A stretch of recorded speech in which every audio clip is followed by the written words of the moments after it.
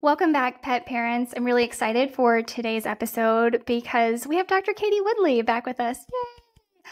But more importantly, because these episodes are obviously for you, when I talked to Dr. Katie Woodley in the past, we talked about how pet parents really need practical advice. And so that's what she has agreed to come on and talk to us about today. So if you're not familiar with Dr. Katie Woodley, she is a holistic veterinarian, and she is the visionary behind The Natural Pet Doctor, which, by the way, is an incredible source of information online. I highly recommend you check out her social medias and her website.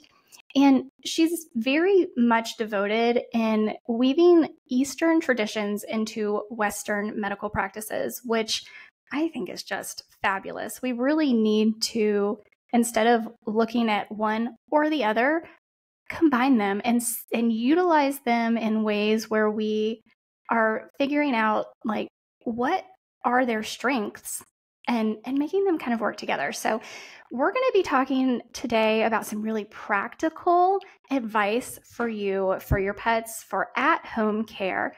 And if you are new to the podcast, my name is Jessica Fisher. This is the Pet Parenting Reset. I'm a certified canine nutritionist and holistic pet health coach and a positive reinforcement dog trainer. And I'm going to stop the list there because there's just too much. But on this podcast, we talk about all things proactive health for you to become the best pet parent you can be to your dogs and cats. So thank you so much for agreeing to come back on, Dr. Katie. How are you doing today? I'm doing great. And thanks so much for having me back. I truly appreciate it. And Jessica, I love all that you are doing to help pet parents and help their pets. It's just amazing, all the things that you do. So thank you so much for doing what you're doing in the world. You're so sweet. Thank you so much. Because it takes a village. It does. It does take a village. Not every day's easy. And so many pet parents experience that too. And it's the same on this side also. So the more we have support and help one another, this is where we were just talking about the movement, right? This is how the movement picks up speed, but also too gives us strength to keep on going, which is really important for all of us involved in this. Absolutely. There's just so much more that, first of all, we don't know what we don't know. There's so much to learn still. And that's kind of what I think for a lot of people in the healthy pet space, especially veterinarians like yourself, kind of keeps you pushing the limits with how can we look at this differently and where can we take this? Because it really is not a very scientific mindset to just say, this is how it is and this is how it's always going to be, but more like, we don't know what we don't know. There are so many possibilities. Let's test our theories and see what actually happens. But you have really leaned into gut health for our pets, and not without good cause. It is, as we talked about the last time you were on the show, like 70% of the immune system lives in the gut. So we can't ignore it. It isn't the only thing we need to be looking at, but it is a huge factor in what we need to be looking at. And so many of I think it was like Nationwide Pet Insurance. I was looking at their statistics of what pets are going into the veterinarian's office for. And so many of those like top 10 things are gut issues. And even if pet parents don't realize they're gut issues, they actually are gut issues. So talking about like some really practical things that pet parents can do at home, they never think about it until there's actually a problem. So like, we have some problems, and I want to know what you would have pet parents do at home. And then like, when do we need to make that call and say, you know what, pack up, let's go to the vet? Yes. That can be the hardest part, right? Like we all want to like avoid going to the vet, but I've talked to some pet parents where it's like, you really do actually need to go. Like it's more serious and life-threatening if you stay at home. So this is where, you mentioned the Eastern, the Western, and yes, we don't want to use drugs inappropriately, which they're commonly overprescribed. And there's a lot of great other options, which we're going to be covering today, which I'm so excited about. But there is a place for Western medicine, and especially with acute care. It can save lives, and it can really help you get through some of these crises that can occur. I always say too, I probably said it last time, or, the last time I was on, if I ever get hit by a car, please take me to the ER, right? Give me some pain meds. If I need surgery, please fix my broken femur. And then that's when afterwards, acupuncture, rehab, all the herbs, supplements, things like that will help me long term. But this is where Western medicine thrives in acute care. It does not thrive when we have chronic health issues. But the good thing is that when we talk about a lot of these common health conditions that arise from, as you mentioned, Jessica, like the gut, so ear problems, diarrhea, itchiness, hot spots, a lot of these things we can help manage at home very well with certain types of herbs and other supplements and foods. And I use a lot of teas. But here's the thing. They're called an emergency for a reason because we never know when it's going to happen. But I can almost guarantee 99% of the time it will happen overnight, on the weekends, and on a holiday, because it happens to vets too during that time, right? And this is where it's really important to have these things on hand. I recommend getting an ER kit put together, having it set aside for yourself, for your pets. That way you can just go straight to it.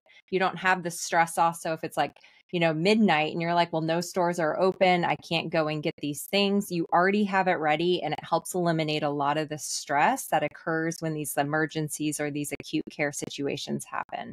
So that's really, really important to be prepared and ready for those types of things. Tico's joining us as he usually does. It's so welcome. This is a pet podcast. Okay, so let's start with diarrhea. That is so many people are as soon as their dog has a bout of diarrhea, they're I'm calling the vet. But yeah, we don't always need to do that right away. So what do you tell people when their dog has diarrhea? First, think about yourself, right? So when we have diarrhea ourselves, do we always go to the urgent care? No, most of the time we don't, right? So following a lot of similar principles that we use for our own selves when we have diarrhea is really essential for both our dogs and cats. Now, there are certain situations where I do recommend going for diarrhea. This is where if you're seeing a lot of blood coming out of the rectal area, blood is pouring out.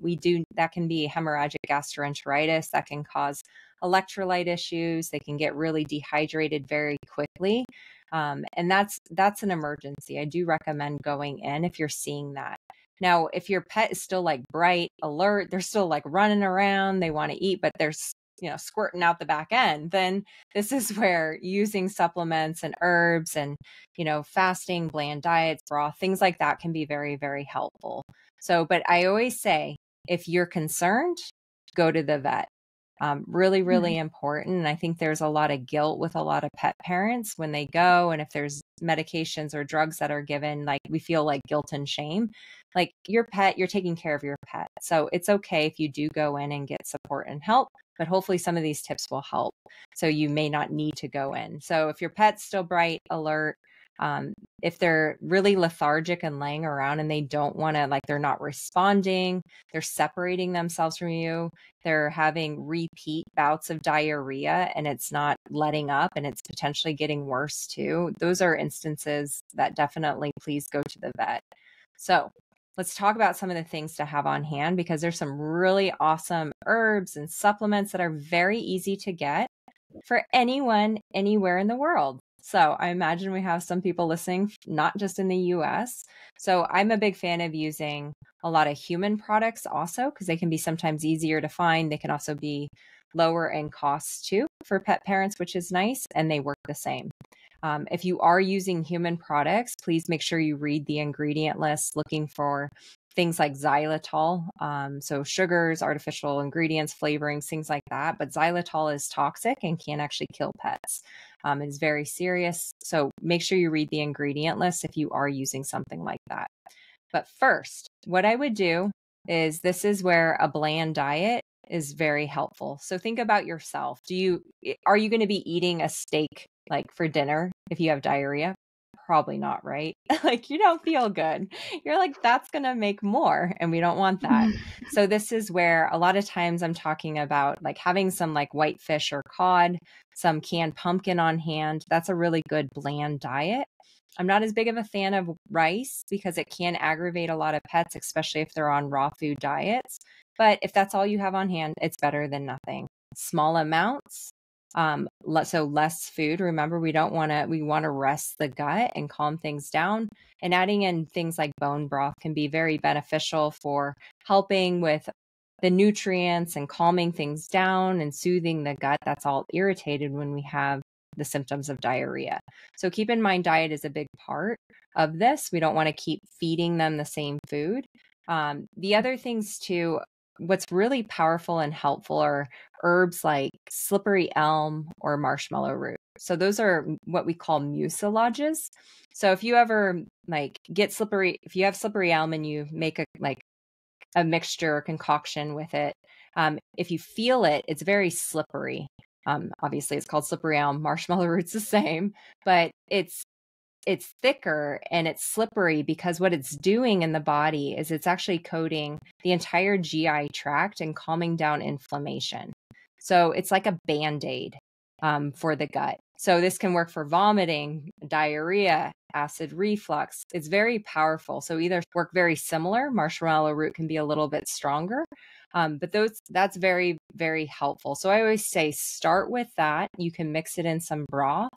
And then the other thing that I tend to add in right away is a beneficial yeast called Saccharomyces boulardii.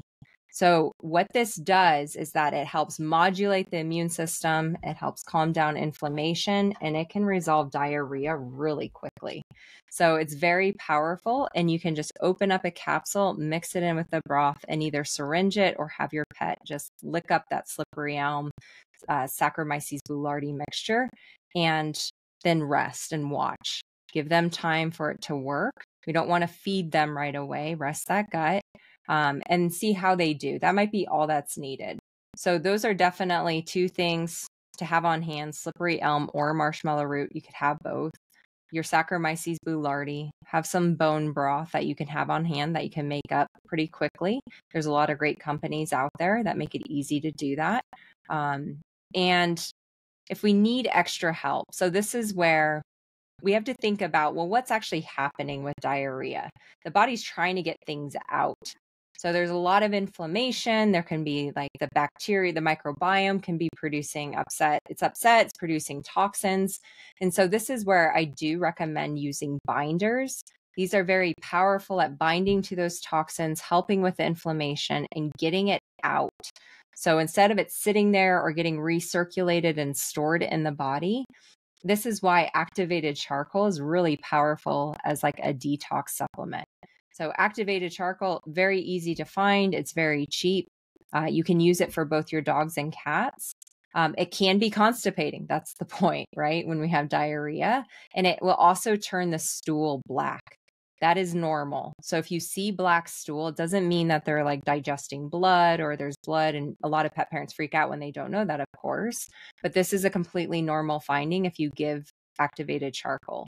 So giving activated charcoal, you don't need a ton. Start with just a tiny, like an eighth of a teaspoon and see how they do. Give it with lots of water, offer that, and see how they do. Once again, that might be all that's needed. So if that's the only thing you can access, have some activated charcoal on hand.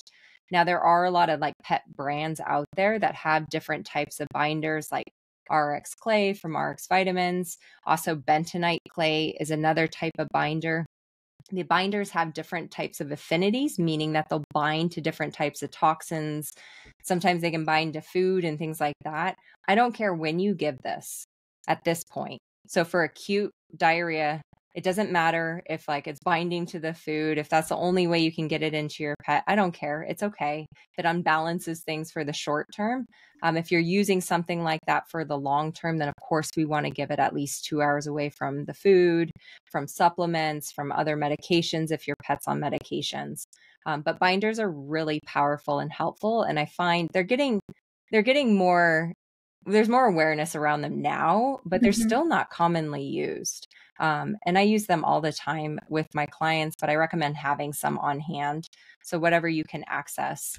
So those are a couple ways to help support when we're experiencing acute diarrhea. And all of those can also be given to cats too. I do want to shout out a product with cats because cats are unique, right? We were just talking about our kitties and how getting things into cats isn't always the easiest. And sometimes it can be detrimental to your hands, right? So, and we don't want to create more stress when there's diarrhea or illness or sickness.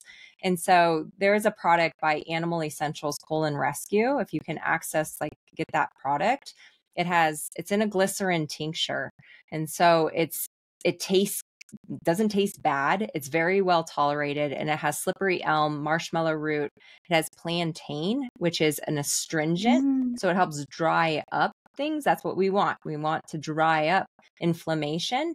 And then it also has licorice in it too. So licorice is a nice tonic for the body. It has anti-inflammatory properties. It's very soothing and calming. So it's a nice all-around option that's pretty easy to get into cats, whether it's in a little bit of food or you can syringe it if your cat doesn't get too stressed with that. So that's where it's nice if we can use tinctures like that. And also too, the way I use it for my kitties, if I need to in those situations, is you can mix in things with that glycerin tincture and then syringe it all together. So that's where adding in a little bit of Saccharomyces boulardii and then adding in a little bit of a binder. And then it's just like, doop, done, right? So one shot in the mouth and then we're done. And a lot of times one dose for a lot of pets and cats especially will help clear that up when this acute diarrhea happens. That's good to know. And I have two questions. The first is, I know a lot of pet parents freak out over the word yeast. Yes. Yes. So, especially when we talk about ears and hot spots and itchiness, right? Right. So when you say Saccharomyces boulardii is a beneficial yeast, it's a good one. This is not something that if you have a dog that is struggling with yeast, that it's not like throwing fuel on the fire, right? Yeah, that's actually really important because a lot of times we see, or I do anyways, in daily life experience, animals that have skin issues and gut health, like diarrhea issues, they come hand in hand because of the gut skin axis. So this is where your Saccharomyces boulardii, when we thinking about the microbiome, so the microbiome is made up of trillions of different types of microorganisms. There's going to be bacteria, there's going to be yeast, so there's going to be protozoa, there's going to be fungi, there's going to be all sorts of different organisms that make up that ecosystem. So this is where we tend to start attacking certain strains like Candida. When we have an overgrowth of Candida yeast, that's a type of yeast, Candida albicans, then that's where we get worried. Okay, we get ear infections. We see that black gunkiness. We can get licking of the paws. They smell like Doritos. There's all sorts of things that can happen. Now, when we use beneficial yeast or even probiotics, one of the principles of why those are very powerful in those situations is that we're starting to reestablish balance. So out competing the bad bacteria or the bad yeast, right? The Candida. It doesn't mean that we go in and we carpet bomb the whole thing. That's the terrain theory versus germ theory principle, where we need to look at the whole ecosystem and how do we support a healthy ecosystem versus killing off everything or all the bad things. But in reality, we end up taking everything out. And we end up with worse health in the long term. That's conventional medicine. So that's really important to understand. But these beneficial yeasts, like the Saccharomyces boulardii, the nice thing is we have lots of research study behind how it works and how it manipulates the immune system, especially in the gut, and how it can help outcompete bad yeast too, to recreate and rebalance a healthy ecosystem inside that gut. So I think that is a really good point. Now, sometimes different types of probiotics can make things worse. So that's important to understand too. I mean, we could do a whole episode on probiotics, right? So it's one of those things that probiotics aren't the end all be all. They're not the cure for everything. They can be a tool in the toolbox, but they can also potentially create resistance to healing too if they're not used properly, or if certain types of probiotics or brands are used that also have other things in them that are increasing inflammation. So I'm not a big fan of a lot of things like Proviable, which is one of the most common probiotics used when you go to the vet, because unless it's changed, I know it constantly fluctuates, but at this time, it also has the ingredient titanium dioxide, which is a known carcinogen. Why would we want to add that in, right? I don't want to add that in. We have other options and choices that are powerful. Yes, the other probiotics that are in that supplement can be powerful and helpful, and they can work, and there's research behind them. But I'm also looking at the ingredient list, because if we're using something, a food, a supplement, or a treat that's going to aggravate inflammation for a pet that's experiencing diarrhea, we're just going to create resistance. So for that pet getting over it faster. The other one I don't use is Fortiflora. And so the two most commonly I used to use them and recommend them before I learned a lot more. And then I realized there's a lot of synthetic vitamins and minerals. There's also Animal Digest, and that's a rendered product. So we have really poor quality meats and all sorts of waste products that go into the rendering industry. I don't want that in my pet, and I don't want to use that for patients that are especially experiencing GI upset. It can work. And I know people will say, well, it worked for my pet. I'm not saying it can't. But when we have better options out there, make sure you are reading those ingredient lists and you're looking and asking your veterinarian, if you are getting that from the vet, what does this do? What does that mean? And asking those questions and then looking them up yourself too, and diving deeper into that also is really important, because that's how I learned, like, oh, I was using that.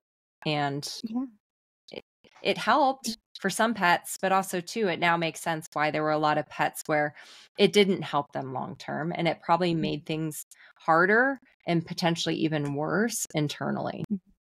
Yeah. Very true. And second question, are you quicker to get a puppy or a kitten to the vet when they have diarrhea? Oh, that's a great question. So yes, and small dogs also. So like your smaller dogs like Chihuahuas, and like we can't fast them for long periods of times. They can become hypoglycemic or have low blood sugar. So we definitely, for those animals, they can dehydrate more quickly. I do recommend going to the vet.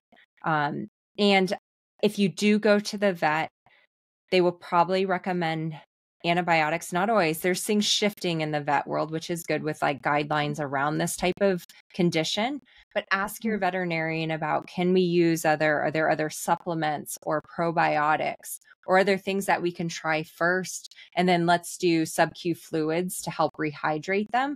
So those are great questions to ask your vet, because especially for your puppies and kittens, we need to preserve and protect that microbiome. We don't want to be using antibiotics if we can avoid it. That's really, really important, because it can really take a knock to the microbiome that takes potentially weeks, months, even years to recover. And sometimes we can't recover it. So we just need to be aware of that. So this is where being that proactive, amazing pet parent and just asking those questions with your vet and having a conversation. And a lot of times those vets will be able to find a way to work around that. Awesome information. Thank you for that. So inflamed and red ears. So like, again, like you said, it's the middle of the night or it's the weekend, and all of a sudden your dog is just like, ah! Yes, and it's awful and it's really painful. It's not fun for anyone. Yeah. So once again, we're talking about acute. So keep in mind, for all of these conditions, especially if you're seeing recurring patterns, we need to ask why. Why is it happening? Really, really important. So even if we're using, I say a lot of times we end up using herbal medicine like Western medicine, where we end up only treating symptoms, but we didn't actually fix the reason for why they're there, or what I call the root cause. The symptom's a check engine light. So keep that in mind as we're going through this, but this is going to help get you through that emergency and provide more comfort and support to your pets. Now, ears. Ears are one of those where depends on where we're at with the ear infection, but I tend to have pet parents go to the vet more quickly with an ear infection because it is so painful. It can have numerous causes also, in terms of like there could be a foreign body like a grass seed, especially during this time of year or summertime, or if you have a dog that's running through fields. So we need to make sure like they get stuck down there and they stay down there. Like we got to like pull them out. So glad you said that, because that is exactly where my mind went. And I'm sorry to interrupt you. I just want to throw in this quick story. So that happened to my dog maybe 4 or 5 years ago. I was still in San Diego, and it just like overnight, like what happened? And I took her to the vet because it was like sudden onset. And the technician came in and wanted to do a swab of the ear before the vet came in to check anything. Yeah. And I'm like, nah, like I literally was like arguing with this vet tech, and she's like, but the vet, she's going to want to know like what's in the ear. I'm like, yeah, but if there is a foreign object, if she has something stuck in her ear and you stick that Q-tip in her ear, I'm not okay with that. Yeah. Because you haven't looked in her ear. So like the vet finally came in after this vet tech coming in like 3 or 4 times trying to convince me to let her stick this Q-tip in my dog's ear. And I'm like, no. And then my vet, who like I was, good enough, like close enough with, that I'm like, I was fuming at this point because this vet tech had just made me so angry. Not that there's anything wrong with it. Like I love my vet techs, but like I was just like, no. And so I told my vet, and I'm like, look, you can look in her ear and tell me that I was completely out of line and whatever, but I'm not letting you do that. And they found a grass seed?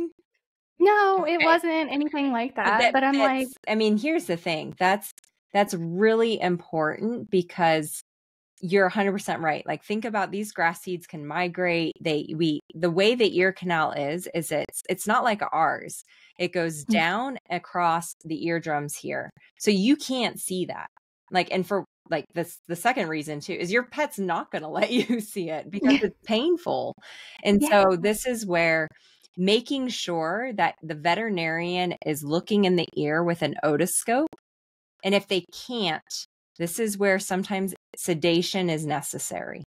So, I'm not a fan, once again, if we unnecessary things, but if we can't get a good look, for one, we don't know if the eardrum is intact. So if we put ear meds, ear wash, anything in there, like, so when you're at home and I give people recipes for like ear washes, ear treatments, but it's really important to know if that eardrum is intact before we put things in there, because that's going to go right into the middle ear, can go into the inner ear, and that can cause a whole lot of health issues. So this is where, yes, we need to go to the vet, and have a physical exam. And if the grass seed thing, I've had clients come when I was in more traditional practices, they had been to the vet over and over and over again. And they're like, they're not fixing it. And they switch clinics. They come and see us. We take a look. I'm like, well, there's a grass seed here. You remove it. You have to sedate them usually to remove it. And you give the ear a good flush. You make sure everything's okay. And the pet improves. So that's the thing. Like you can try all these things, but once again, that root cause is the grass seed. So that's really, really important to keep in mind. So I wanted to say that. The other thing too is that a lot of times, and I see this online, is that people assume like ear mites are every ear condition. And it's not. Like it's just not. If you have a new rescued cat, yes, it's much more highly likely that brown gunk, and especially if they're scratching, it's really they are loud, they are chattery, they are itchy, like ear mites are gross.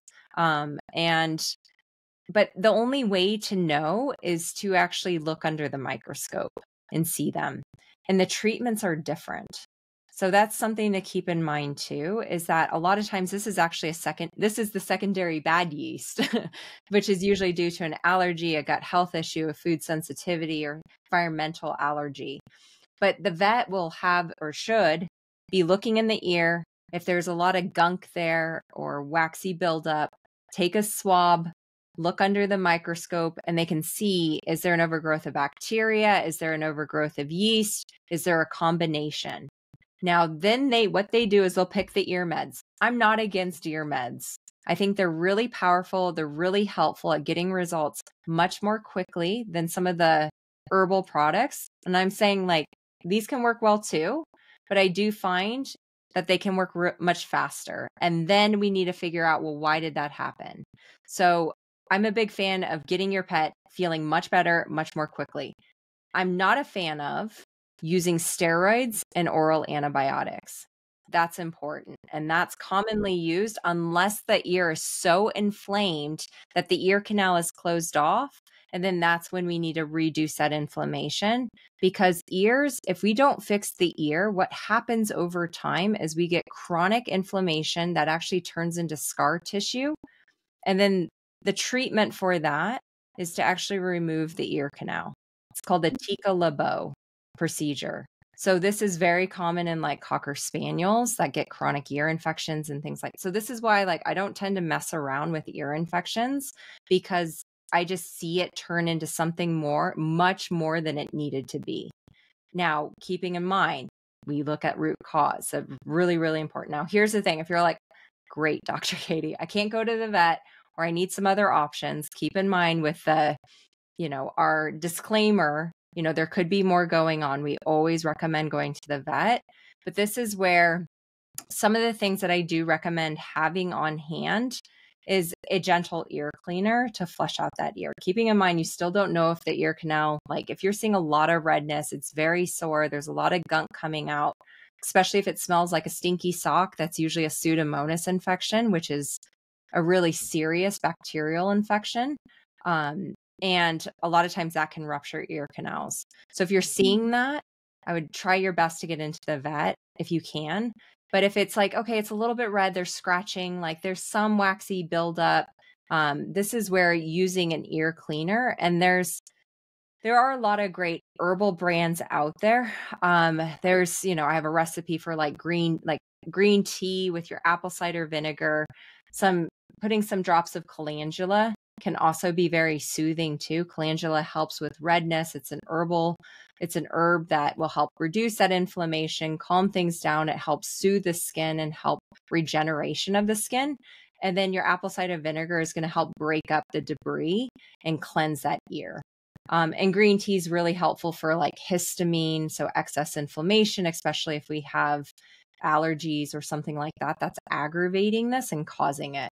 So creating your own concoctions, you can definitely do. There are other brands too that have a lot of herbal products also that you can use. There is also too coconut oil, right? Very powerful to put coconut oil on a gauze swab and just wipe around the ear. I don't recommend putting a ton of stuff into the ear unless you've had it examined, but coconut oil has antibacterial, antifungal properties from the lauric acid that's part of it. So that's going to help. It's soothing. You're not going to do damage with that. Now, the other thing too, when you are cleaning or touching these ears, is that if you can't, like Q-tips, like putting a Q-tip down, I don't recommend it, because once again, the ear canal goes down across the eardrums here. And if we're seeing that Q-tip disappear into that ear canal, we don't know if we're hitting the eardrum. So we don't want to rupture the eardrum, which would be really, really painful to the pet. Just think about yourself, right? Have you done that? I've done it where I'm like, oh, we're a little too close there. That didn't feel good. Now you can use it to clean like the little folds and all the things where you can actually see it. That's completely fine. But if you wrap your finger like a gauze around your finger can't get down there. So you can just kind of wipe around with your finger. So that's how I would approach that. The other thing too, there is a product that many pet parents can get online called Zymox, and it has like a gentle, like a lower dose steroid that's in that product. And that's going to help. Yes, it's not a natural product. However, once again, the goal here is to reduce that inflammation really quickly, bring down the heat, and help with all that inflammation. And that works really well. And a lot of times just getting that under control. Now we can use a cleaner, your pet's feeling much better.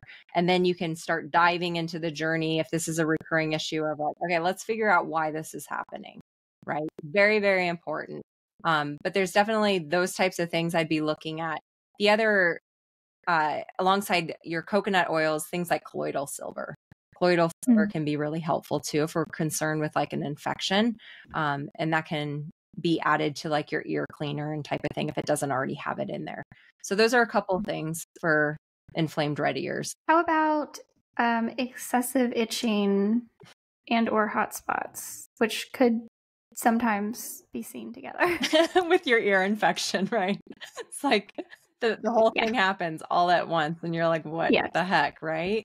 Yeah. So your excessive itching. So keeping in mind, if you're seeing like seasonal allergies or environmental allergies, food sensitivities, this is really common. I see excessive itching with heavy metal issues or detox problems too. So it's not always allergies. So the goal here is how do we help this pet? Once again, the go-to usually for like conventional is Benadryl. My go-to, that is nature's Benadryl, is quercetin with bromelain. So quercetin is going to naturally reduce histamine. So when we get into like that, you think about like a bee stings you or an insect bites you and your skin inflames, it gets all red. That's our immune system reacting the way that it should by having those cells, those mast cells come to that area and produce histamine. And that's where we get that itching and redness. And then it gets worse. You start itching and it just gets worse. And so this is where using quercetin and having this on hand once again is very powerful and helpful. It is a human supplement product. So typically using, I would say it's like 5 to 10 milligrams per pound twice a day is usually the dosage. And all of these are very safe and can be used alongside if your pet's on other medications. Once again, ask your veterinarian, though, if your pet has other health problems or they're on a lot of medications. Ask them ahead of time. Remember, this is like things to have on hand in case of an emergency. So this is an important conversation to have with your vet prior to anything happening. So quercetin is definitely one of my go-tos that's going to work and help pretty quickly. What I like about it too is that it does multiple things, which a lot of these herbs and supplements do, multiple things in the body. So it's going to help heal the tight junctions in the gut lining also. So we're supporting the gut with quercetin. Bromelain helps increase the effectiveness of it. And bromelain is like the digestive enzyme part of pineapple. So it's also nice for multiple reasons, but it helps it helps the quercetin work better. Now, with excessive itchiness also, this is where nettles, so nettle tea can work really well also. And for numerous reasons, it has a lot of like nutrients. It also helps with histamine. So using that, brewing a cup of tea is pretty easy to do if you don't have like a nettle tincture on hand. I also like using for topical, like we have hot spots. What are the things that we can use topically to help calm it down? So black tea is once again, an astringent. It has those tannins in it and it's going to dry out inflamed skin. So for paws that are red and inflamed, using that, betadine is also helpful for that. Diluted betadine baths for the feet, like a foot soak.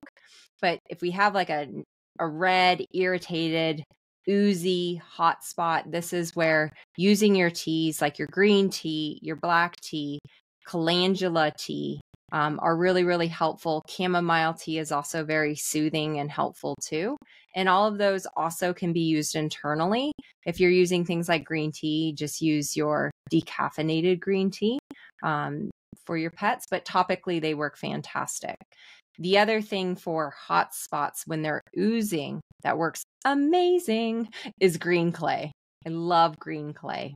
Green clay is very, very helpful. I use it all the time for like lacerations and hot spots, anything that's oozing, putting some green clay on it, letting it sit. And a lot of times that will dry it right up. It has antibacterial properties too. It works really, really well. So those would be some of my go-tos for supporting immediate and helping calm things down. And then, of course, there's other things we could add in if we're like, this is occurring long term, but that can help kind of bring things back down to a level where we're not in an emergency state right now. Yeah. So my dog, she was just licking. I think this was maybe last summer. One of her paws, she was just licking. And I'm like, what is going on?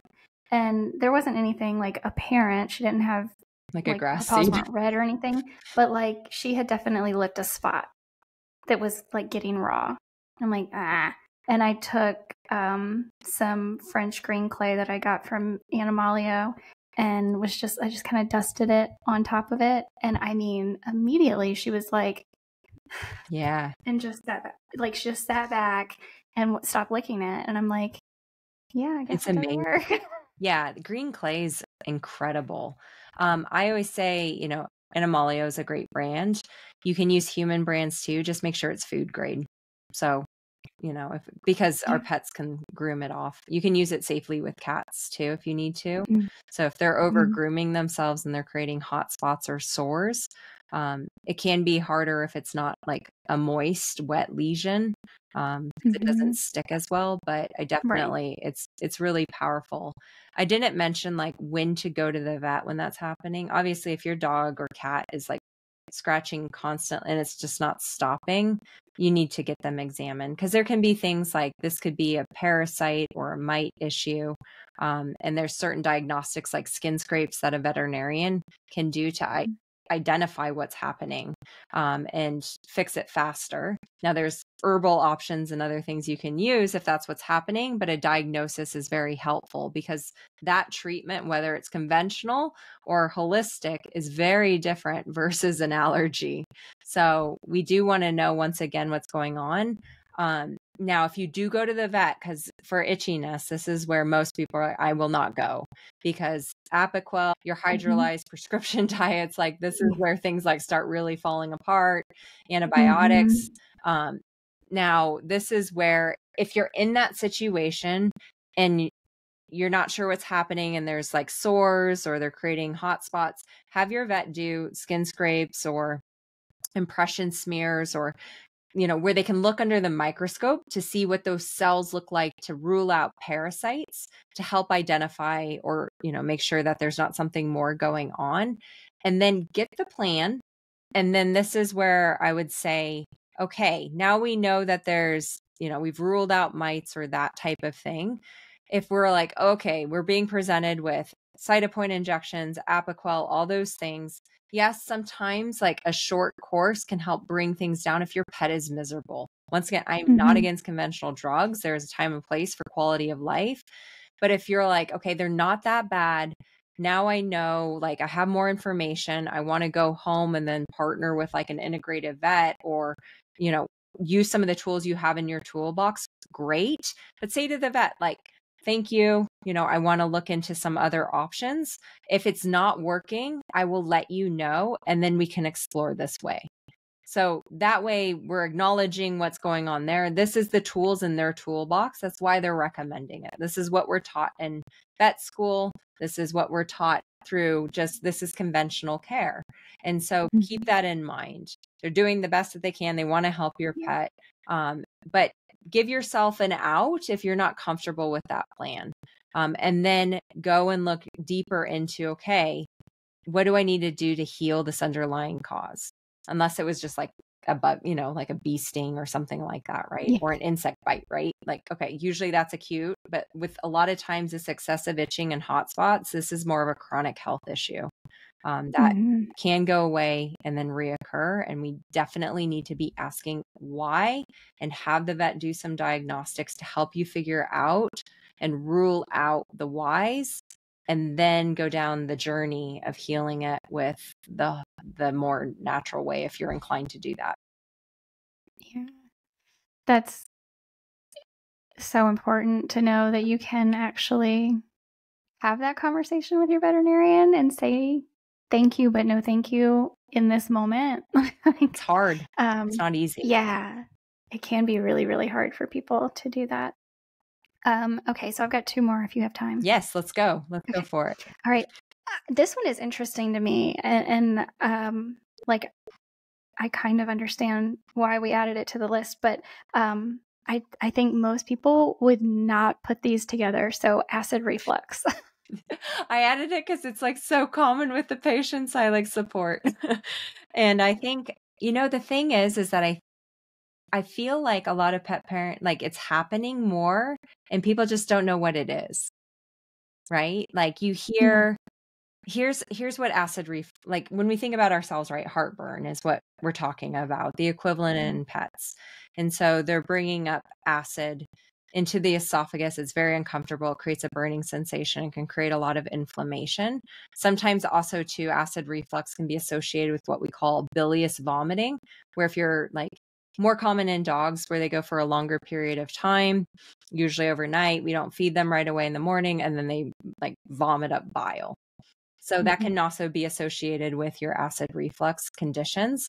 But more commonly, what's happening is we see your pets, more common in dogs with this symptom, is they eat and then they get into what's called a prayer stance, where they're, extending down and they look like they're stretching, but they're stretching because there's a burning sensation in this upper part of the GI tract. So from the stomach up through the esophagus. So they're stretching and they're uncomfortable. And then you see this excessive lip licking. And you might hear them burp a little bit, and then they just sit there and they're licking, but they're not licking their paws. Sometimes they'll lick their paws and legs too as a self-soothing because of the acid reflux, or they're licking the floor excessively. And you're like, why are they licking the floor so much? And they're like self-soothing because there's a possible pain. Now, some pets also have OCD, so I don't want everyone being like, oh my gosh, like it's all, there's multiple reasons for symptoms or behaviors that we're seeing. So keep that in mind. But if your pet's constantly sitting there and licking their lips. So one of my cats, she'll do this occasionally, my senior cat, she'll be sitting behind me and I'm like, she's doing it right now. And I can hear her doing the lip licking and she just like, and then sometimes there'll be like a burp or a little bit of like, and so what that tells us most of the time is that the reason usually is there's a problem with that upper GI tract. So we first need to look at what foods are we feeding. If we're feeding like a kibble diet, especially with cats, we need to adjust that and change that. But a lot of pets also, as they age, they lose the ability to produce digestive enzymes. The other thing too is that there can be microbiome issues. The microbiome is not just the small intestine, large intestine. There's also a microbiome in the stomach. And what can happen is that we start having a stomach that doesn't have enough stomach acid in it. And that stomach acid is really important for digesting the food, but also activating the certain types of cells to release digestive enzymes to break down proteins that then stimulate the pancreas to release more digestive enzymes into the small intestine to continue breaking down that food so it can be absorbed. So if we don't have enough stomach acid, and this sounds counterintuitive, right? You're like, well, wait, antacids work really well for this, right? This is why people stay on them. Pets get put on them for months to years, which is not how they should be used. But what happens is that if we start giving antacids, yes, you're going to reduce stomach acid, but we're actually making the problem worse. And the reason why we're seeing the acid reflux symptoms is that what can happen is the food gets stuck with like gas and some acid. And if it's not emptying out of the stomach into the small intestine and it's sitting there for too long for numerous reasons, because it's not being broken down, if we're feeding a more processed pet food, that can happen also. And we end up having like a burp or there's that gas, it brings it up to the stomach or it brings it up to the esophagus and there's acid with it. So it irritates it. So it doesn't mean that there's too low of stomach, there's not enough, there's too much stomach acid and we need to reduce it. It's actually the opposite. And that's when we run into trouble with antacids, especially when we go on them long term. So this is where it's really important that we're not just treating symptoms with antacids. I don't use antacids when this is happening. This is where we need to get the body readjusted again. So using supplements like digestive enzymes that specifically have things like betaine hydrochloride, which is going to bring more stomach acid in to help with the digestive process, to help stimulate those digestive enzymes and make the processing of food much easier. now we have to also calm down inflammation. So once again, like, yes, we have this imbalance. That's a lot of the time the issue. We have to figure that out to heal it. But this is also where we can provide, once again, I love teas. They're so easy. I just love teas. But chamomile, peppermint, ginger to help with like nausea. They're all very soothing and really help with managing this and managing the symptoms. So they're very, like, peppermint's very cooling. It helps, it's an anti-inflammatory also. And the other thing too that I add to those teas, so this is literally when I'm talking about teas, like you brew a cup of tea, you let it cool, remove the tea bag, and you're using the liquid, like what you would drink. And you're not going to overdose your pet. That's the beautiful thing about it, because it's more of a dilute infusion versus tinctures or more concentrated forms of herbs. But adding in Manuka honey is very powerful also. It's very soothing. It also has antibacterial properties, because a lot of these pets, I'm seeing it more and more now. There's PCR tests that are getting done for these pets, and it's showing overgrowth of Helicobacter. Helicobacter is commonly found in humans with acid reflux because we need more acid. And when we have an ecosystem that doesn't have enough acid, these bad bacteria, these pathogenic bacteria, can overgrow. And so this is where using some herbs, peppermint also has some it helps fight Helicobacter also naturally, where we're not using very strong antibiotics to wipe them out, but we can use the power of these herbs and things like Manuka honey to help calm, soothe, but also help reestablish a healthy ecosystem in the stomach. So that's what I'd be looking for. I'd be thinking about those other things. I'd be testing the microbiome also to make sure that we don't have an overgrowth of E. coli, which is also really common in pets that have acid reflux symptoms. And then there's things like bacteriophages that you can use to help bring those levels back down to a healthy level. And a lot of times doing that alone, the acid reflux goes away. I think that might be the most eye-opening one for people, because it is just like, oh, antacids, like, yeah, and it doesn't work. And then, I mean, I have patients come to me. So here's the thing. Once again, like, if you're having severe acid reflux issues, I find that this one doesn't tend to be as much of an emergency most of the time. It's more of like this uncomfortableness. But if you don't know what's happening, then I could see where, like, potentially with severe cases, like if you're not sure, bring them into the vet. And if you've watched this episode, ask about acid reflux. But this is also where, in terms of like, if you need to use something to calm it, like, it can work. But that's why also too, we end up like, and people get stuck on it or addicted to it. Right. And then what happens, this is the problem. People stay on this long term. It increases the risk of esophageal cancer in humans. There's no study on pets, but I'm like, it probably does the same in pets, I would imagine. The other problem is that it impairs the absorption of things like calcium, magnesium, vitamin D, and other really important vitamins and nutrients. So now what we're doing is we're creating more resistance to the body to heal or to achieve optimal health and create more health issues down the road. So it's a huge issue. The other problem, there's multiple problems, is that it actually shuts down the parietal cells from producing their own acid again. So pets that stay on these drugs for like months to years, sometimes we can't regain function of those cells. And this isn't a drug that should be stopped immediately. It needs to be weaned off over time. So if your pet's on that and you're freaking out right now, go slow. Work with someone to get your pet off of that very slowly. But we also have to make sure that we're figuring out and healing why is the symptom there, or else your pet's going to have rebound reflux. They're going to be worse. And two, it'll come back if we're not actually figuring out why is it actually there. So that's also hopefully there's a theme here, right? Like we're talking about acute symptoms, but a lot of these turn into chronic health issues. And so we can use these remedies, but we also need to be asking why, so that way we can keep it from coming back and actually heal the body. Yeah. So, oh goodness. Yeah, that one's a little scary, but it doesn't have to be. It doesn't. I see so many pet parents heal their pets with acid. I actually really enjoy. I don't like that they have acid reflux, obviously, but when I see that, I actually really enjoy working with pet parents that have this condition because it's not treated properly from conventional Yeah. medicine. And so when we Right. actually give the body what it needs, and it, there's an up and down journey, just like with any chronic health problem.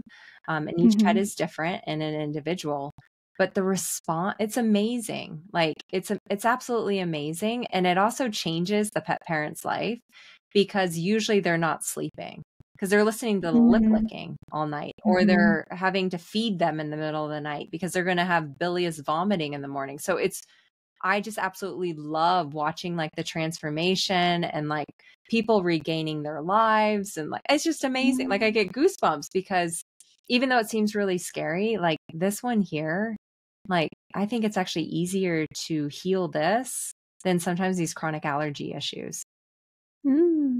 Interesting. Awesome. Well, I'm glad that you're out there changing these pets' lives.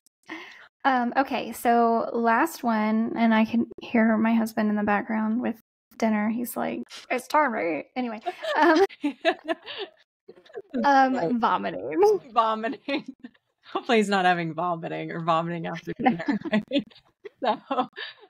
So vomiting. So this is very similar to like you're using supplements with like diarrhea. So this is where we have a lot of inflammation, irritation. So same with acid reflux.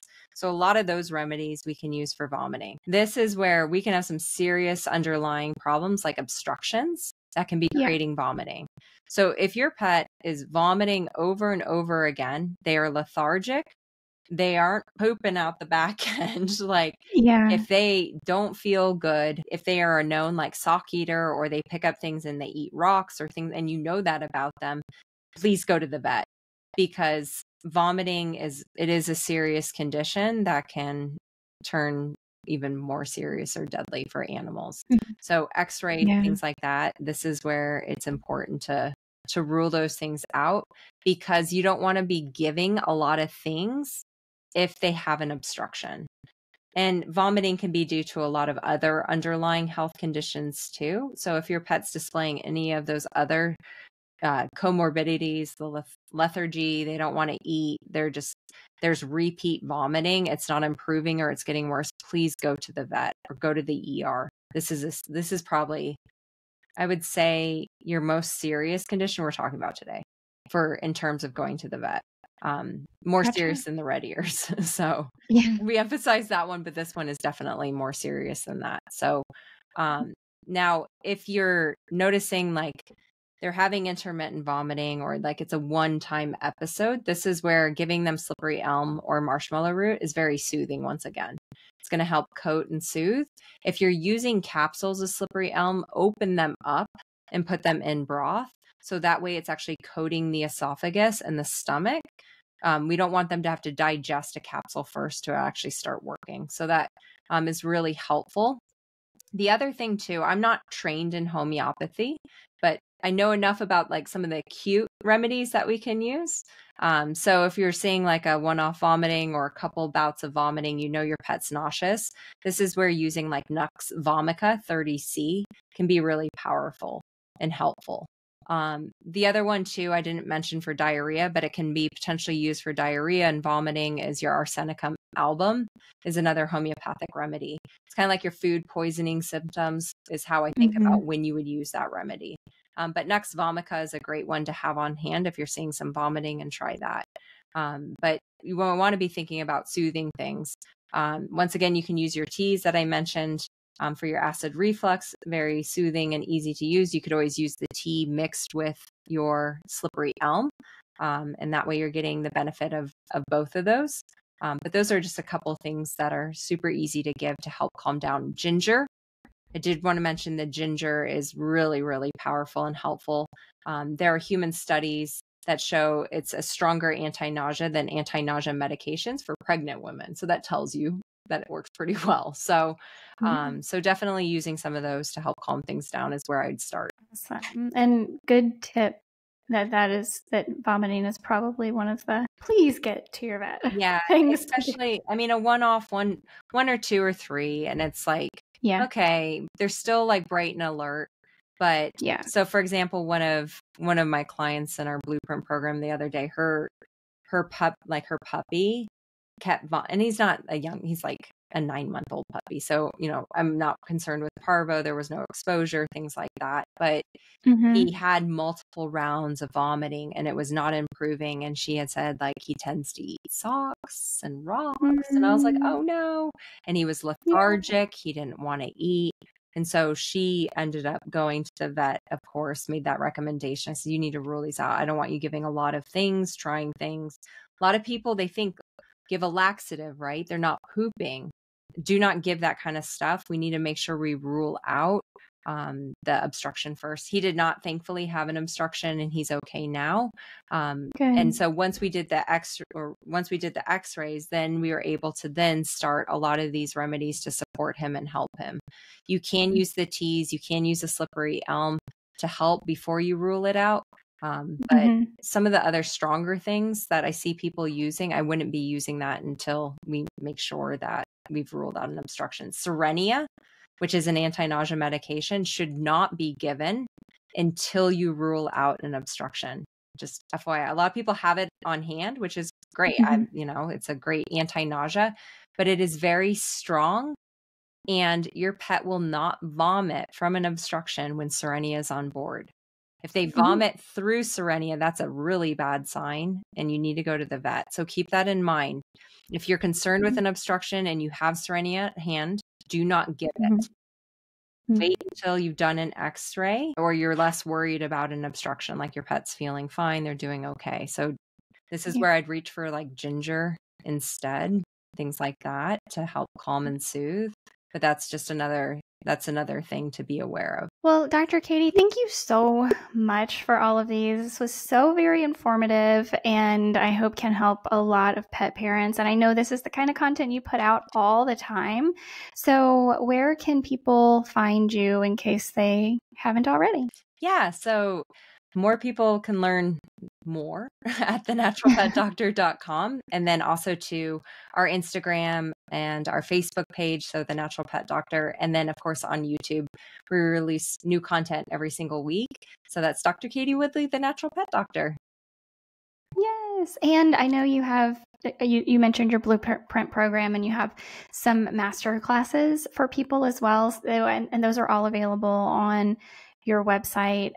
Please go check those out. It is absolutely worth your time. And thank you again for being here with us today, Dr. Katie. Yeah, thanks so much for having me. And once again, thanks for all you do and sharing this and spreading it to all the amazing pet parents who took time out of their day today to listen and learn and help their pets a little bit more. And you as well. Thanks.